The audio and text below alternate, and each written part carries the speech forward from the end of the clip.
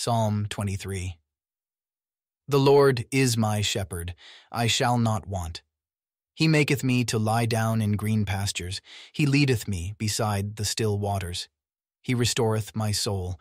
He leadeth me in the paths of righteousness for his name's sake. Yea, though I walk through the valley of the shadow of death, I will fear no evil. For thou art with me. Thy rod and thy staff, they comfort me.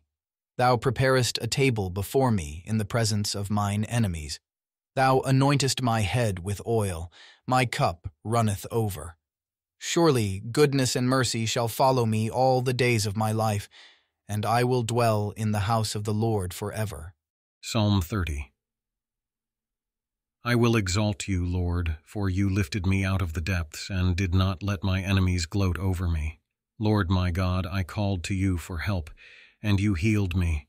You, Lord, brought me up from the realm of the dead. You spared me from going down to the pit. Sing the praises of the Lord, you, his faithful people. Praise his holy name.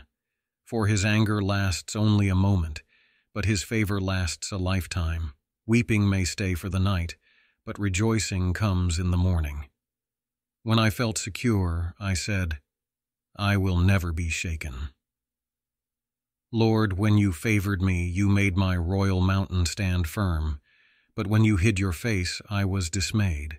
To you, Lord, I called. To the Lord I cried for mercy. What is gained if I am silenced? If I go down to the pit? Will the dust praise you? Will it proclaim your faithfulness? Hear, Lord, and be merciful to me. Lord, be my help. You turned my wailing into dancing. You removed my sackcloth and clothed me with joy, that my heart may sing your praises and not be silent. Lord, my God, I will praise you forever.